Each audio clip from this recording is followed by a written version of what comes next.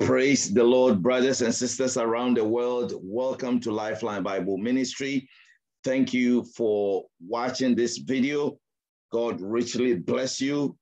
The Lord did not bring you here by accident. God has a special message for you and for me. The message the Lord has for us has to do with a very critical question we have. You hear this question all the time. Can you lose your salvation?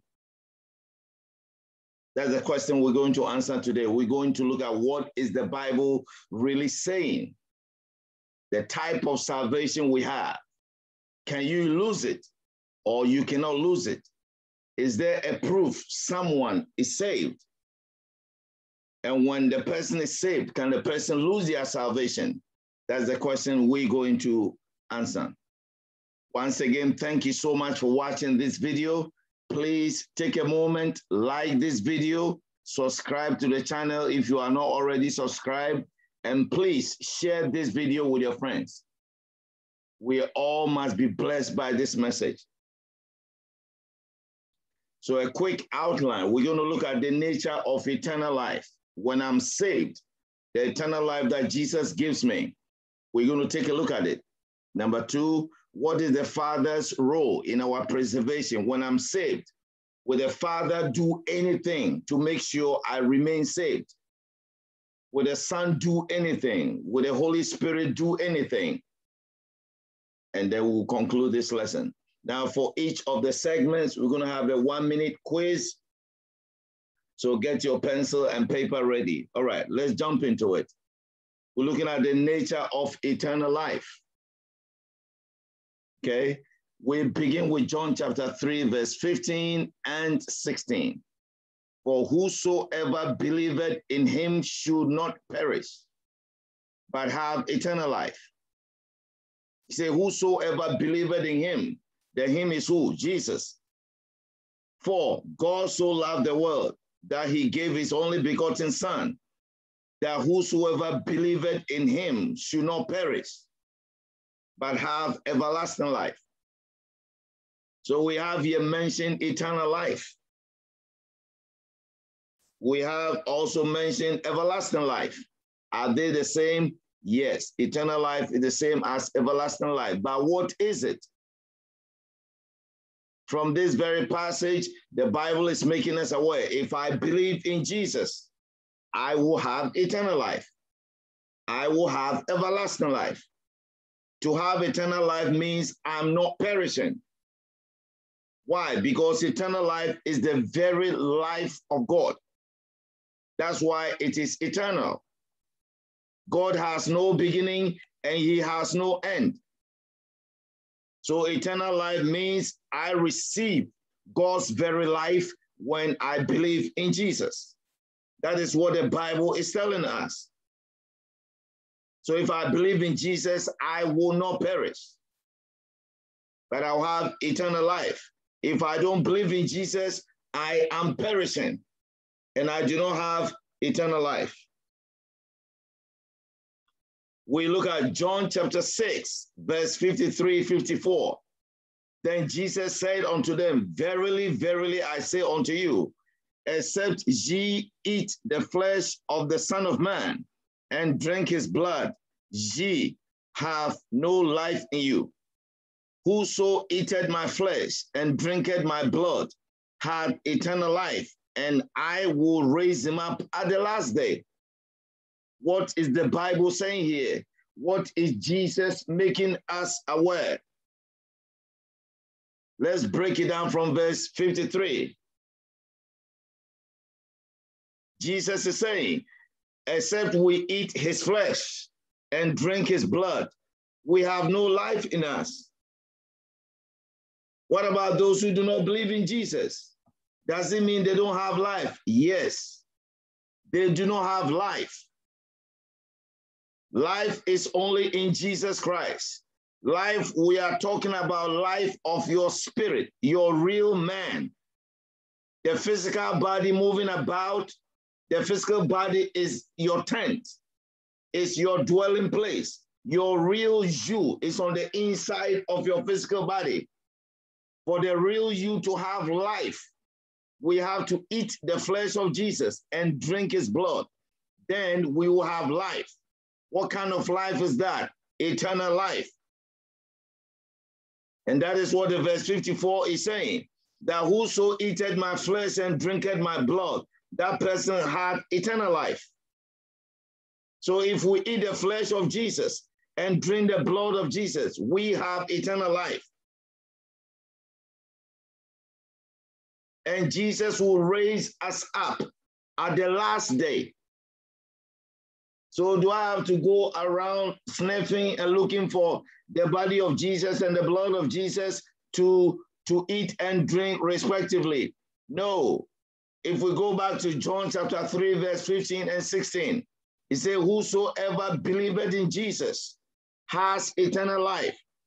That means believing in Jesus is the same as eating his flesh and drinking his blood. There is nothing magical or hidden here. Those expressions mean the same. That means we have literally consumed and received Jesus into our life. So to eat his flesh and drink his blood means we have basically consumed Jesus. We have received him completely. It is not like it's one leg into the water, the other leg is out. No, we completely give our life unto Jesus. We receive him completely. Then we have eternal life.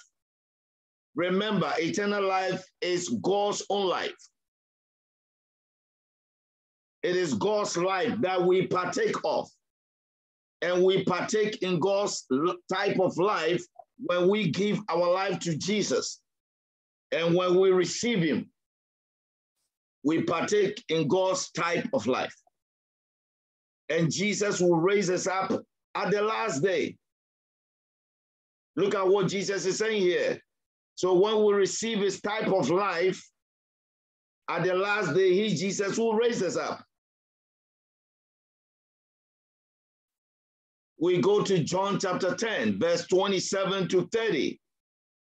My sheep hear my voice, and I know them, and they follow me, and I give unto them eternal life, and they shall never perish, neither shall any man pluck them out of my hand.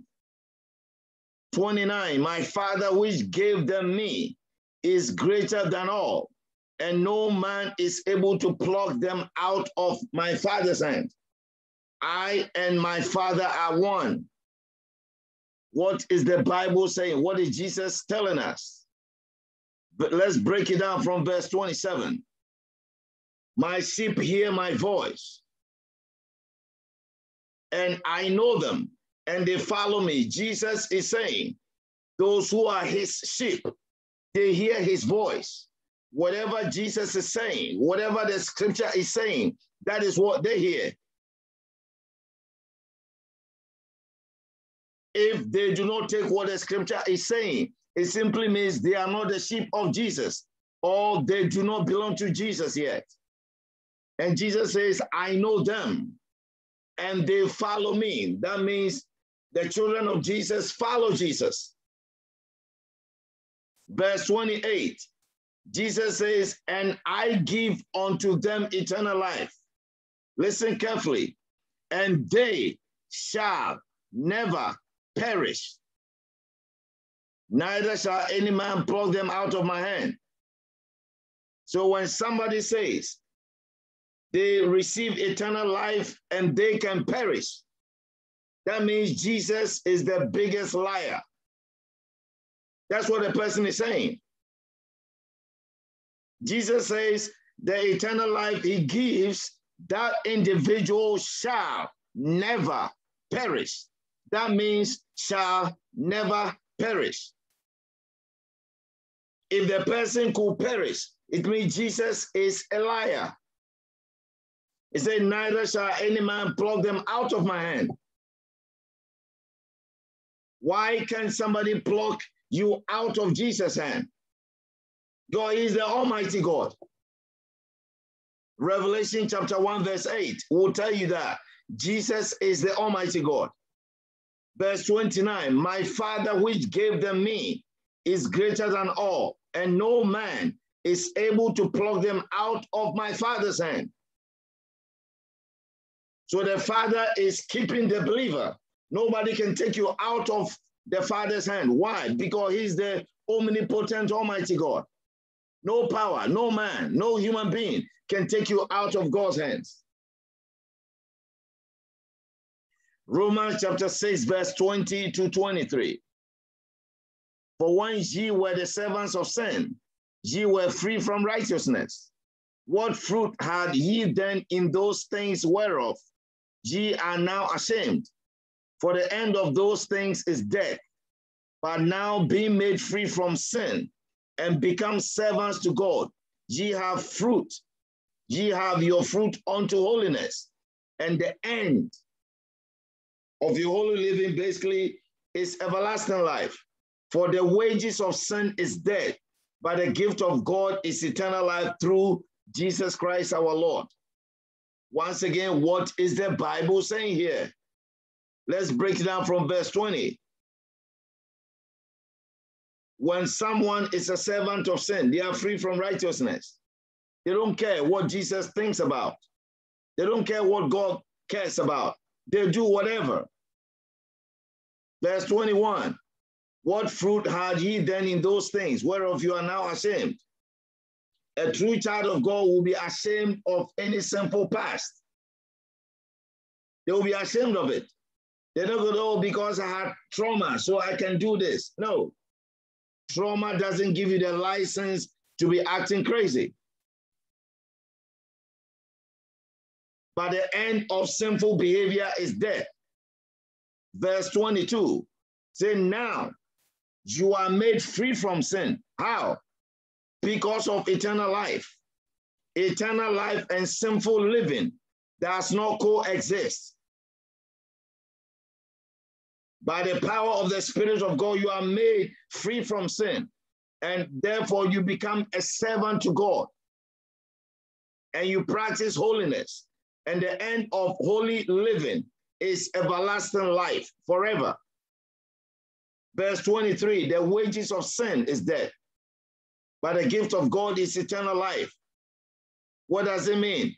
It means eternal life is a gift from God. Can you work to have eternal life? No. It has to be given to you. Why? Because it is God's own type of life. That's why it is eternal. You cannot work to have eternal life. We receive eternal life by faith.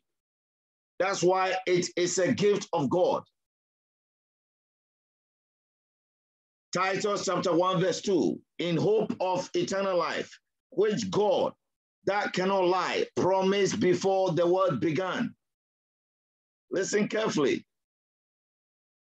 God, who cannot lie, promised eternal life unto us before the world started, that we could partake of his life through Christ. That is a promise of God. That is what the Father promised. So when somebody says you can receive eternal life and lose it, that means Jesus is a liar. That's what the person is saying.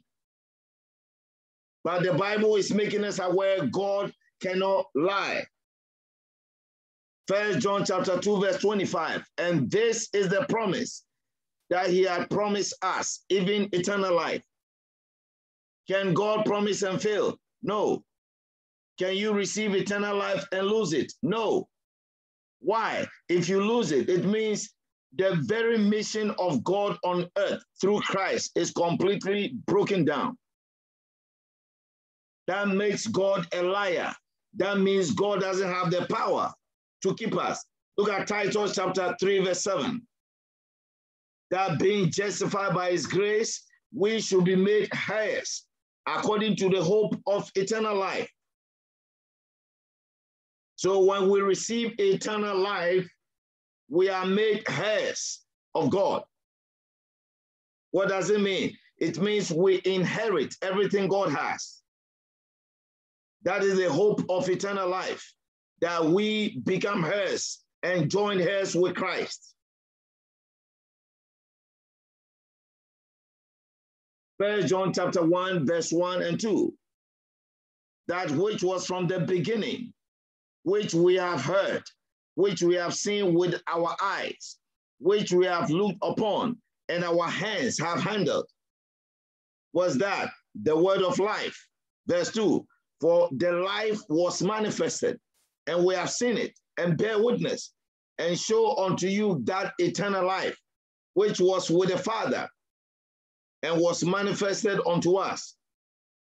The Bible here is making us aware that eternal life is a person. Eternal life was with the Father and was manifested unto us. The us meaning the apostles who saw Jesus. They bore witness of him. That life was manifested. They saw it. They touched it. They felt it. They ate with it or with him. So eternal life is a person called Jesus Christ, also called the word of life, which was from the beginning. That word of life, that eternal life is Jesus Christ. We look at 1 John chapter 5, 19 and 20. And we know that we are of God, and the whole world lieth in wickedness. And we know that the Son of God is come and had given us an understanding that we may know him that is true. And we are in him that is true, even in his Son, Jesus Christ. This is the true God and eternal life. So here it is very plain, straightforward. The Son of God, Jesus Christ, is the true God and eternal life. So Jesus Christ is eternal life. 1 John 5:11. And this is a record that God had given to us eternal life. And this life is in his Son. So eternal life is in Jesus Christ. That is why if you don't have Jesus, you don't have life in you. We need to understand eternal life is Jesus Christ. It comes from Jesus Christ, and it can never be broken. We're going to have our first pop quiz. I'm going to give you 60 seconds for this. Question 1. Who is the giver of eternal life?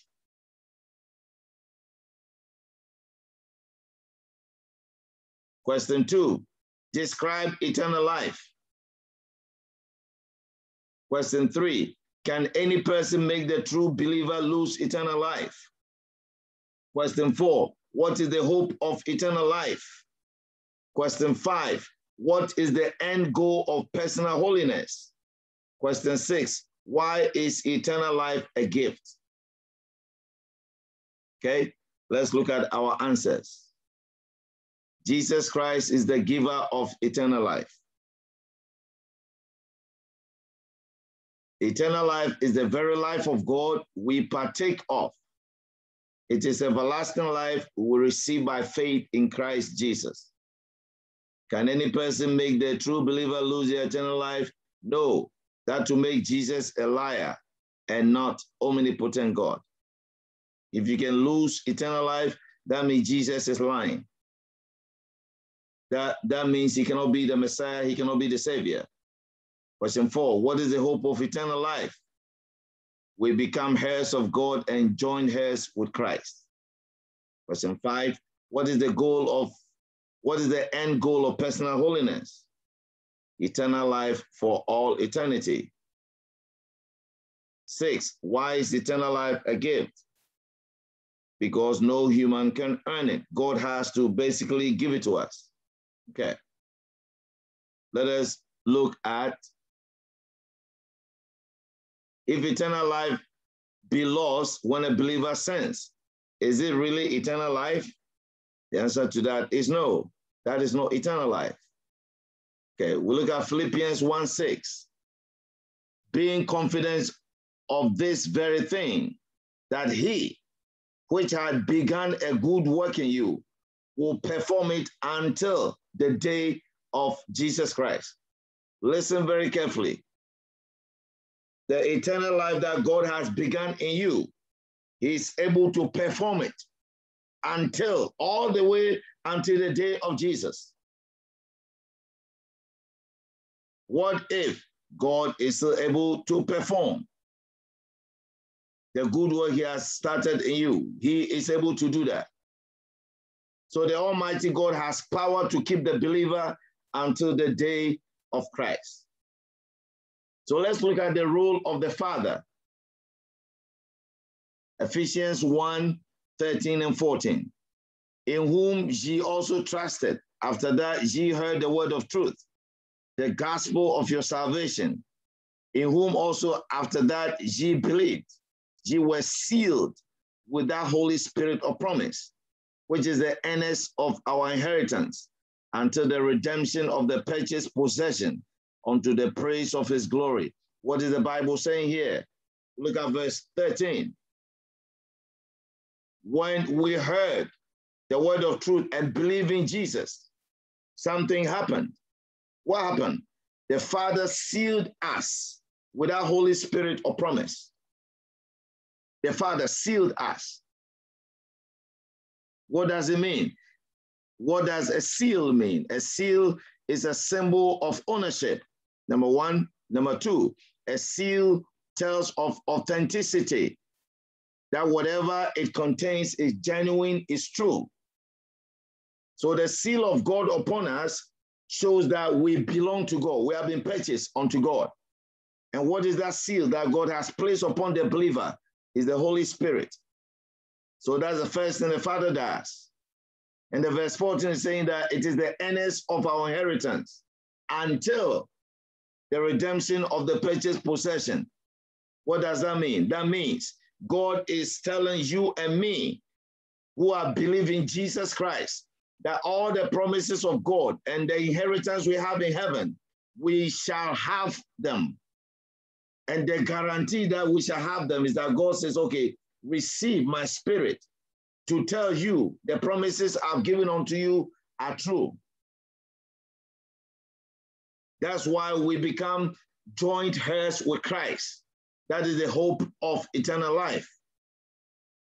We look at Ephesians 4:30.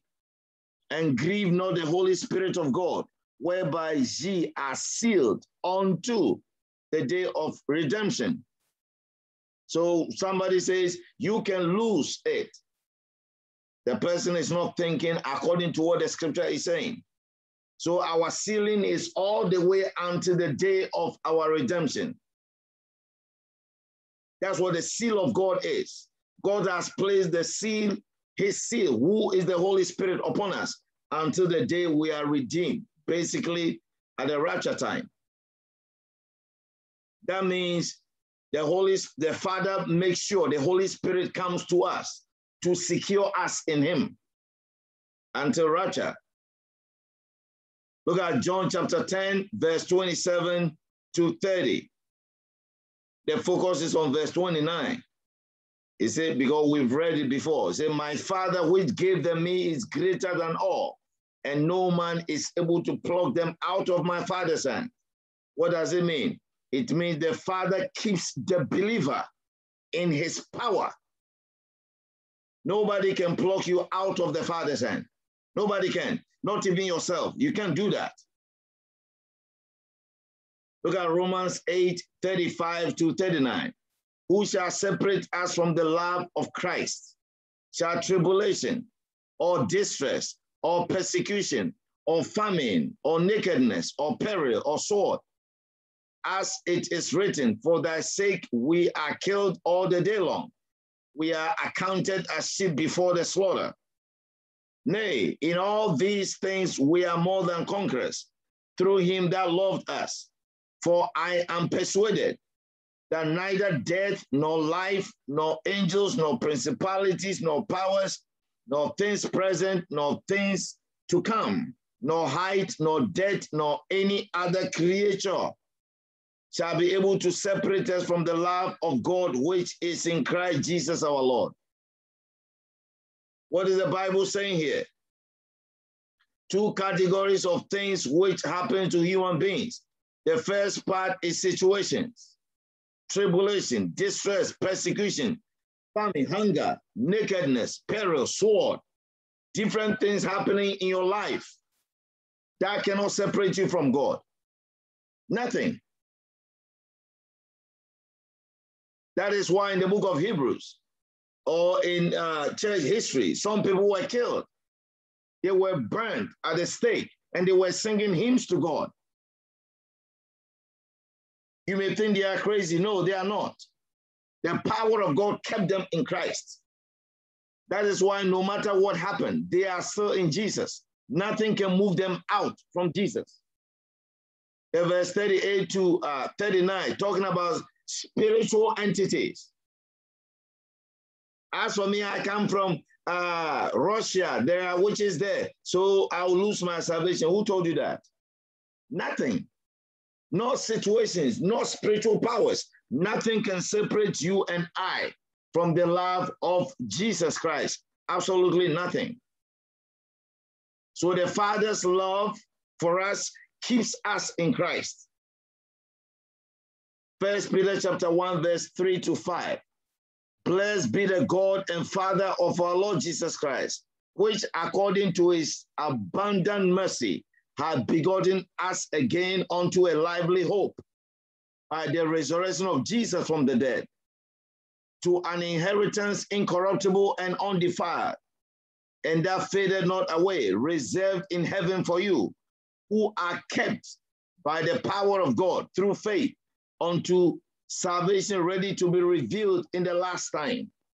Once again, what is the Bible saying here? The Bible is talking about the Father who is abundant in mercy, and he has begotten us unto a lively hope. How? By the resurrection of Jesus from the dead. Take a moment, think again. If Jesus was not resurrected by the Father, there would have been no salvation, no eternal life. So the Father did that so that we can partake in his life. The verse 4, when we receive eternal life, we become heirs of God. The verse 4 is describing what we shall inherit. What we shall inherit is incorruptible. It cannot be corrupted. It is undefiled. It doesn't fade away. It is reserved in heaven for us. Who reserved it? The Father. That's why we inherit the Father. We become heirs of the Father and joint heirs of Christ. Who inherits the Father? Those who are kept by the power of God. So the power of the Father is keeping us unto salvation ready to be revealed in the last time. The Father's power is keeping the believer. That is why nobody can pluck you out of his hand. That's what the Father does. Okay. Pop quiz number 2, or reflection number 2, so-called. Question 1, why is the Father keeping believers by his power? Question 2, why can't nothing on earth take you from the Father's hands? Question 3, why did the Father resurrect Jesus from the dead? Question 4, until what time will the Father keep us by his power? Question 5, why did the Father seal each believer with the Holy Spirit? Once again, you have 1 minute. You have a minute to answer these questions. 1 minute. Let's go.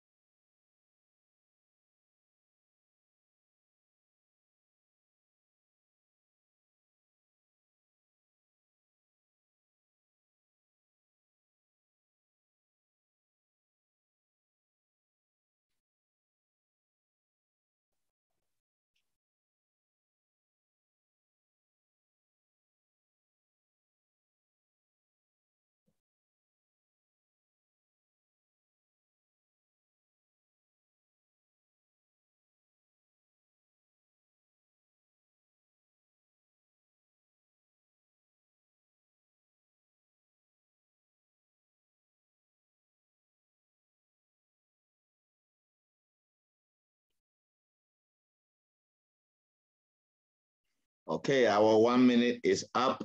Question 1, why is the Father keeping believers by his power?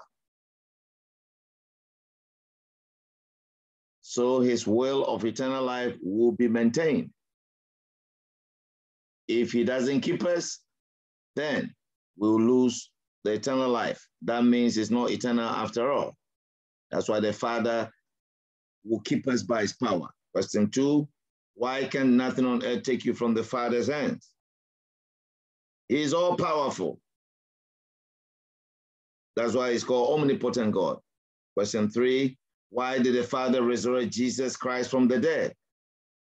So we can have eternal life. If Jesus was not resurrected, we could not have partaken or partook or be part of the eternal life that God gives. Question 4, until what time will the Father keep us by his power? Until Christ comes for us. Until Christ comes for us. That's the rapture. Question 5, why did the Father seal each believer with the Holy Spirit? So we are kept and preserved in Christ. Okay, we move on. The role of the Son, very quickly. What did the Son do to preserve us? We go to John chapter 5, verse 23, 24.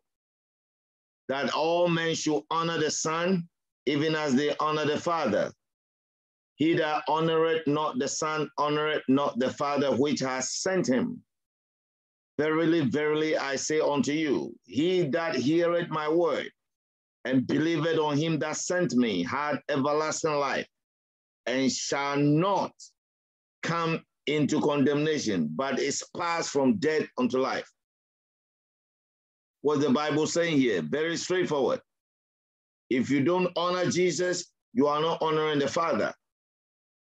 So talk about our Jewish friends who deny Jesus and talk down about Jesus, making wild claims in their Talmud that Jesus is in boiling excreta in hell.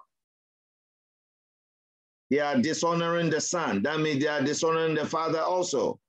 Verse 24, Jesus said, if we hear his word and believe on the Father, we have everlasting life or eternal life, and shall not come into condemnation, but is passed from death to life. So when we receive everlasting life from Jesus, who is the giver of eternal life, we are passed from death unto life. And that comes from the Son of God. We shall not come into condemnation. We look at John chapter 6, verse 37 to 40. Listen carefully. All that the Father giveth me shall come to me, and him that cometh to me I will in no wise cast out. For I came down from heaven, not to do my own will, but the will of him that sent me. And this is the Father's will, which has sent me. Listen carefully, that of all which he had given me, I should lose nothing, but should raise it up again at the last day.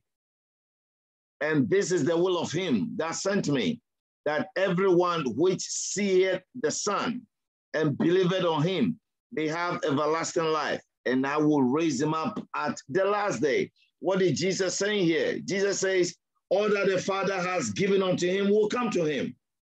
In fact, in verse 44, Jesus says that if the Father does not draw someone, you cannot come to Jesus. So when the Father draws you to Jesus, he will not cast you out. Verse 38. Why? Because he came to do the will of the Father. Verse 39, what is the Father's will?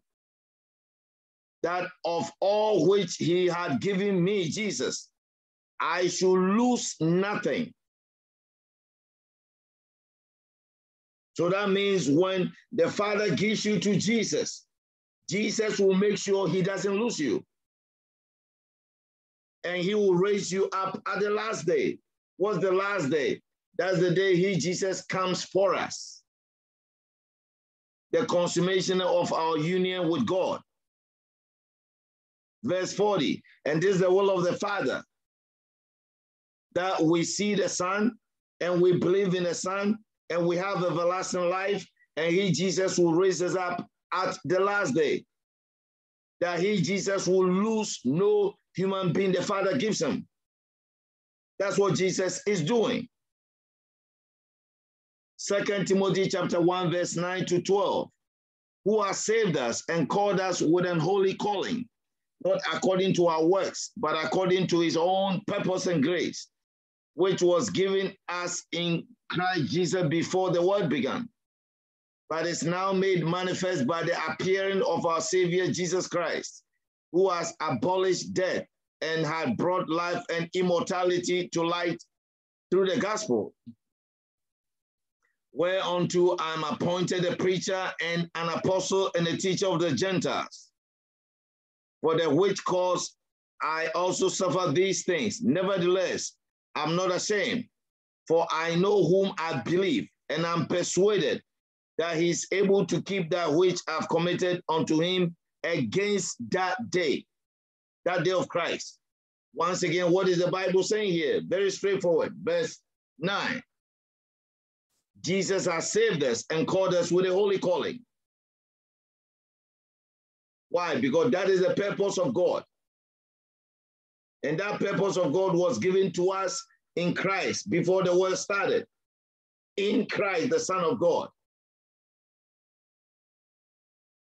The verse 10 is telling us Jesus has abolished death and brought life and immortality. What is life and immortality? We're talking about eternal life.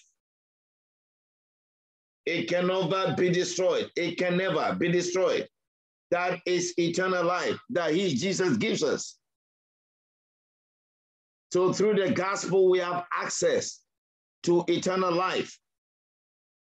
That is the same as life and immortality. Paul says he's a preacher, apostle, a teacher. The verse 12 is the kicker. He said, I'm persuaded that he, Jesus, is able to keep that which I've committed unto him against that day. What does that mean? That Jesus is able to keep us until the very rapture time. Jesus has power to keep us. We look at Hebrews chapter 7, verse 23 to 25. And they truly were many priests, because they were not suffered to continue by reason of death. But this man, because he continued forever, had an unchangeable priesthood. Wherefore he is able also to save them to the uttermost that come unto God by him, seeing he ever liveth to make intercession for them. What is the Bible saying about Jesus here? He said there were many priests in the past, and they couldn't continue because they died off. But Jesus continued forever. Why? Because he doesn't die. So the priesthood of Jesus cannot change. So if you have a friend who is a Jew, they're trying to build temple and have priests. What kind of priesthood is that one? Because the priesthood of Jesus will never change. That is, the order of Melchizedek will never change. So the priesthood order of Aaron is gone forever. Verse 25. Jesus is able to save them to the utter complete salvation. No, you are saved, you lose it the next day. No, he saves you completely. Why? Because Jesus ever lives to pray for you and for me. Because Jesus is praying for us. That's why we will not lose the salvation through him. We will not lose the eternal life through him. He is praying for us. His power is keeping us. Jude 24:25. Now unto him that is able to keep you from falling and to present you faultless before the presence of his glory with exceeding joy, To the only wise God, our Savior, be glory and majesty, dominion and power, both now and ever. Amen. Let's break it down. Verse 24. What is Jesus able to do? He's able to keep you from falling. He's able to do that. Somebody say you lose your eternal life. No, Jesus is able to keep you from falling and to present you faultless before his very presence. Why? Because that's why he came to die for us, so that we can partake of the eternal life of God and be absorbed into God. We will be raptured and we will share in his glory together. That's how powerful eternal life is. He's able to do that. Why? Because all glory belongs to Jesus, majesty, dominion, power. That's why he's able to keep you and me from falling. Somebody say, no, Jesus cannot keep me from falling. Which Jesus are you talking about? Is it a Jesus in the scriptures? No, when he saves you, you cannot fall. If the person falls, it means they were not saved in the first place. 2 Timothy chapter 4, verse 17, 18. Notwithstanding, the Lord stood with me and strengthened me, that by me the preaching might be fully known, and that all the Gentiles might hear. And I was delivered out of the mouth of the lion. And the Lord shall deliver me from every evil work, and will preserve me unto his heavenly kingdom, to whom be glory forever and ever. Amen. Once again, what is the Bible saying here? 17, Jesus will never abandon us. He stood by Paul. Why? Because Jesus has a mission for Paul. He has a mission for every child of God.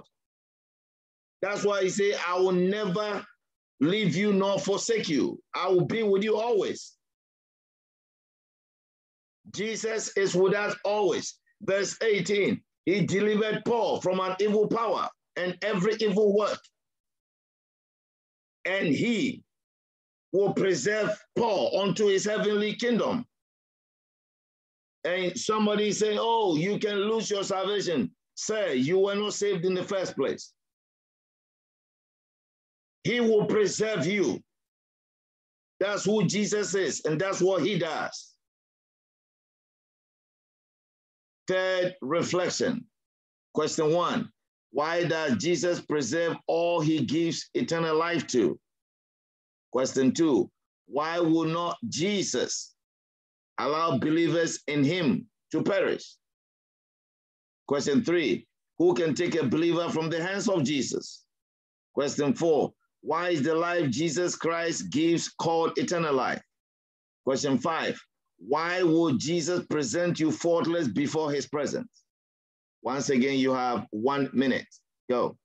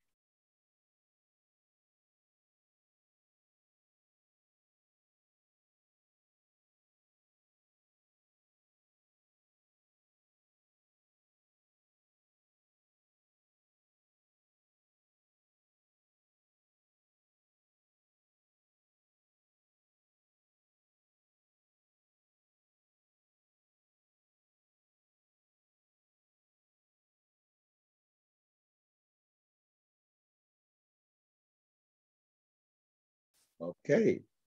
Why does Jesus preserve all he gives eternal life to? He's not a liar. His will is they shall never perish, period. Question 2, why would not Jesus allow believers in him to perish? Answer. His mission on earth will be destroyed if that happens. Question 3. Who can take a believer from the hands of Jesus? Nobody can do that. Why? Because he's the Almighty. Question 4.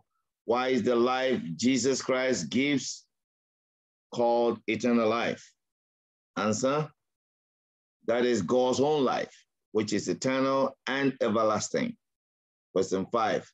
Why would Jesus present you faultless before his presence? Answer. That is his mission on earth. Bring many sons to glory. Okay. Last segment, the role of the Holy Spirit. Let's look at that. In preserving the child of God. Once again, we go to John 14, 16 to 18. And I'll pray the Father, and he shall give you another comforter, that he may abide with you forever. Even the Spirit of truth, whom the world cannot receive, because it seeth him not, neither knoweth him, but ye know him. For he dwelleth with you and shall be in you. I will not leave you comfortless. I will come to you. What is Jesus saying here? Jesus said he will pray the Father, and the Father will give us, believers, another comforter, who is the Holy Spirit, and he will be with us forever. Not come and leave when the believer sins. No, the Holy Spirit is to be with us forever. He's never going to leave us. When you receive Jesus and the Holy Spirit comes, the Father will send the Holy Spirit into you. He doesn't go away forever. He will be with us forever. That is what Jesus is saying here. And verse 17, the Spirit of God was dwelling with them and shall be in them. And Jesus said, I will not leave you comfortless. I will come to you. That means Jesus and the Holy Spirit are one. Romans chapter 8, verse 26, 27. Likewise, the Spirit also helpeth our infirmities, for we know not what we should pray for as we ought. But the Spirit itself maketh intercession for us with groanings which cannot be uttered. And he that searcheth the heart knoweth what is the mind of the Spirit, because he maketh intercession for the saints according to the will of God. Listen carefully. What does the Holy Spirit do? He helps with our infirmities. Infirmity means things we cannot do ourselves. There are needs we have, spiritual needs, to make sure we are kept in Christ that we are not aware of. But the Holy Spirit prays for us. So the first thing the Holy Spirit does to secure the eternal life we have is to pray for the believer. And he prays according to God's will. What is God's will? That Jesus does not lose you. So the Holy Spirit prays according to the will of God for your life. John 16, 13 and 14. Howbeit when he, the Spirit of truth, is come, he will guide you into all truth. For he shall not speak of himself, but whatsoever he shall hear, that shall he speak, and he will show you things to come. He shall glorify me, for he shall receive of mine, and shall show it unto you. What is the Bible saying about the Holy Spirit here? He guides believers into all truth. Whatsoever he hears within the Godhead, he shall speak. And whatever he hears that he shall speak, the Holy Spirit will glorify Jesus. So wherever the Holy Spirit is, his mission is to glorify Jesus. So if the person who is a child of God becomes selfish, they worship themselves, it's all about them. When the Holy Spirit is in control, the Holy Spirit will redirect the person's thinking, the person's mindset, the person's emotions, so they live to give glory to Jesus. all glory goes to Jesus. So the Holy Spirit will guide us into all truth and will make sure our thinking, our emotions give glory to Jesus. That's what the Holy Spirit does. Romans 8:12 and 4-14. Therefore, brethren, we are debtors, not to the flesh, to live after the flesh. For if ye live after the flesh, ye shall die. But if ye through the Spirit do mortify the deeds of the body, ye shall live. For as many as are led by the Spirit of God, they are the sons of God. Listen very carefully. When you become a believer, you are not a debtor to the flesh to simply obey the flesh. The flesh wants to have sex. The flesh wants to go and get drunk. The flesh wants to be angry. The flesh wants to be selfish. You are not a debtor to do those things. But the verse 13 is the kicker. It says, for if ye live after the flesh, you will die. If you want to obey what the flesh is telling you, then you will die. But if ye through the Spirit do kill, mortify means to kill, the deeds of the body, you shall live. So when I receive eternal life by the power of the Spirit of God, I kill the deeds of the body. That is how the believer lives. So the Holy Spirit gives us power to kill sin and the deeds of the flesh. That is what proves you are led by the Spirit of God. When you are led by the Spirit of God, you're not going to be living after the flesh. So the very moment you begin to drift and shift to live after the flesh, it means the Spirit of God is not leading you. So by the Spirit of God, the believer receives power to kill the deeds of the body. That's why believers live holy, because of the Holy Spirit's power. 1 Peter chapter 1, verse 22, since ye have purified your souls in obeying the truth through the Spirit unto unfeigned love of the brethren, see that ye love one another with a pure heart fervently. Once again, I need for you to understand, the New Age satanic Bibles, they will tell you this very verse, they've taken through the Spirit, they've taken that out. But the Bible is making us aware that through the Holy Spirit, we purify our souls in obeying the truth. So the Holy Spirit gives us the power to obey the word of God so that our souls become pure. When someone's soul becomes pure, they love truly, genuinely, not the world kind of love, but the love that comes from God. God, that is the nature of God's Spirit. So by the power of the Holy Spirit, we purify our souls. We obey the word of God, and we become more loving in God's way. Romans 8:9-11. But ye are not in the flesh, but in the Spirit, if so be that the Spirit of God dwell in you. Now, if any man have not the Spirit of Christ, he is none of his.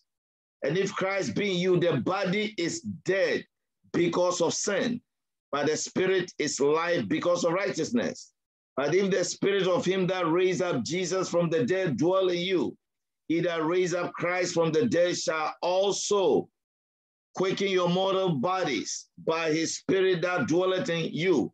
What is the Bible saying here? Verse 9. True children of God do not live in the flesh, but live in the Spirit. Why? Because the Spirit of God dwells in us. If someone doesn't have the Holy Spirit in them, he is none of his. That means the person doesn't belong to Jesus. Verse 10, if Christ is in us, the body is dead because of sin. What does that mean? When the body is dead, it is not responsive. Whatever touches a dead body is a dead body. So when you are in Christ and Christ is in you by the Holy Spirit, you become dead to sin. That means whenever temptations are coming out, it doesn't have effect on you. You see, by the Spirit is life because of righteousness.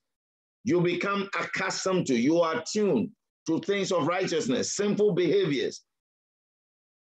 It doesn't affect your life any longer. That's what the Bible is making us aware. So by the Holy Spirit, we become dead to sin, temptations, and living in the flesh. Those things, by the power of the Holy Spirit, we do away with. And the Holy Spirit is the one who quickens our mortal bodies. That's what the Bible is making us aware. So when I become a child of God, I receive eternal life. By the power of the Spirit of God, I am preserved and kept in the faith. Our last reflection, question 1, why does the Holy Spirit preserve the believer in Christ? Question 2, why does Christ deposit his Spirit in the believer? Question 3, how do believers overcome the flesh and sin? Overcome the flesh and sin. Question 4, why should the Holy Spirit redirect believers towards Christ? Question 5, what is the power which keeps us in Christ? Once again, you have 60 seconds. Let's go.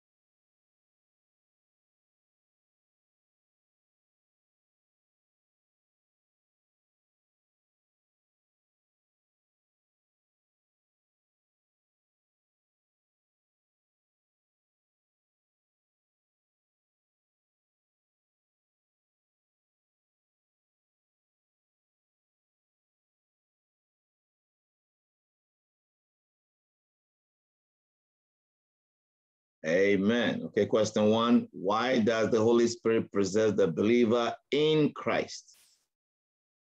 The Spirit of Christ fulfilled the mission of Christ. That's straightforward. And the mission of Christ is to bring many sons to glory by sharing the life of God with us. Question 2, why does Christ deposit his Spirit in the believer? Answer, to ensure we abide in eternal life. Question 3, how do believers overcome the flesh and sin? How do we overcome? How do we mortify the deeds of the flesh? By the power of the Holy Spirit. Question 4, why should the Holy Spirit redirect believers towards Christ? So we will abide in eternal life as believers. Question 5, what is the power which keeps us in Christ? Once again, the power of the Holy Spirit. With that, we come to the end. We shall begin a new series, The Fruit of the Spirit, beginning next week. Once again, God bless you. And please don't forget to share this video with your friends. God bless you so much. Amen.